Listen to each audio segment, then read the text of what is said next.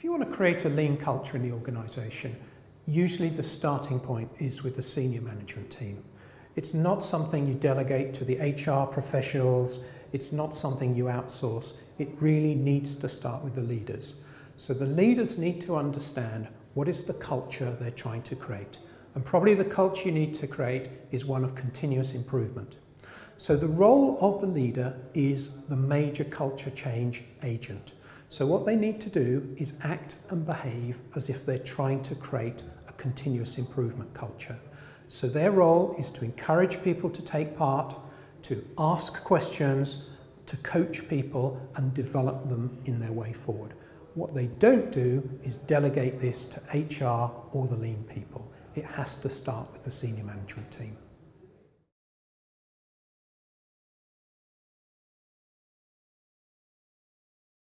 I suppose some of the more important things that people struggle with is the senior people don't see that culture change is part of their role. They get someone else to do it, they don't focus it on themselves.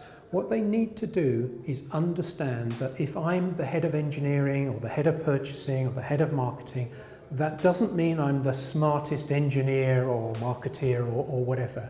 It means that they've got to think about how are they going to motivate their people, how are they going to share the strategy, how are they going to make that meaningful, how are they going to engage people, and how are they going to create an environment where people can thrive, have ideas, and have a very positive improvement feel to it.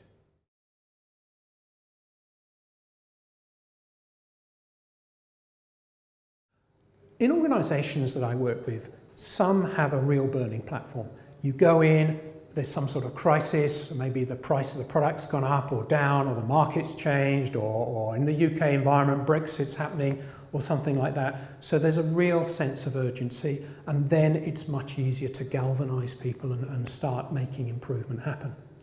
The really smart organisations are those that actually do this when they don't have to, when there is no sense of urgency, when there is no burning platform.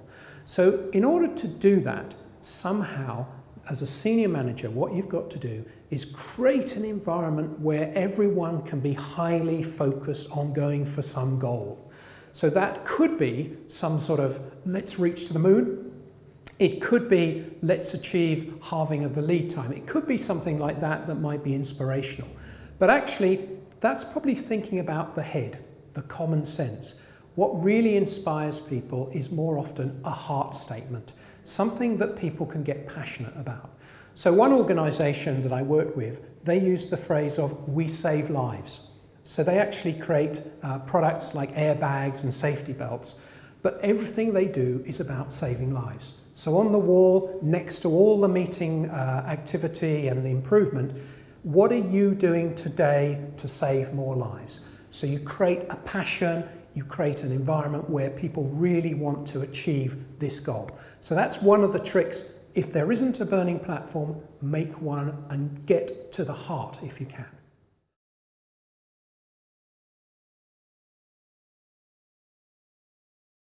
Let me give you a simple example.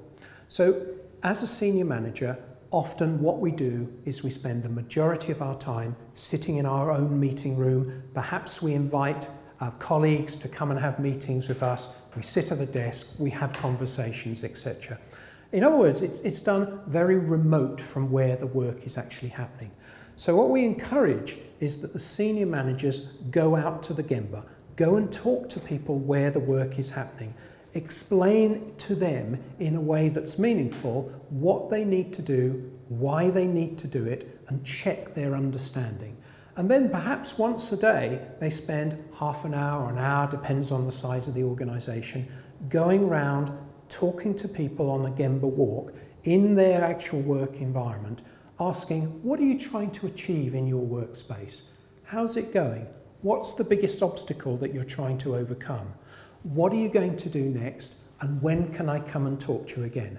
And when can I come and talk to you again is not next month or 6 months' time, it's tomorrow or the next day.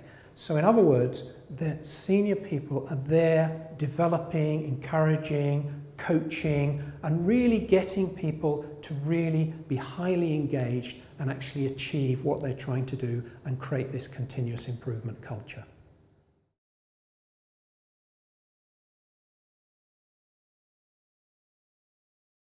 So in today's environment, I think there's probably two major imperatives for organisations. The first is this lean agenda in terms of creating an environment where you can get continuous improvement. Maybe you can increase productivity 5, 10, 15, 20% a year.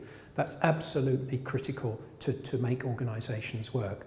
I think the other important thing is Industry 4.0, which is obviously looking at the more technical side, bringing in AI or robotics or whatever the important technologies are.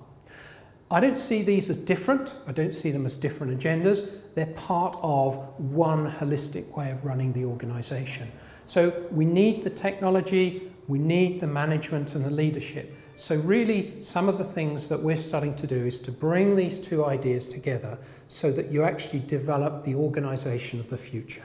So the enterprise of the future is by doing lean, and the industry of the future is actually by doing the Industry 4.0.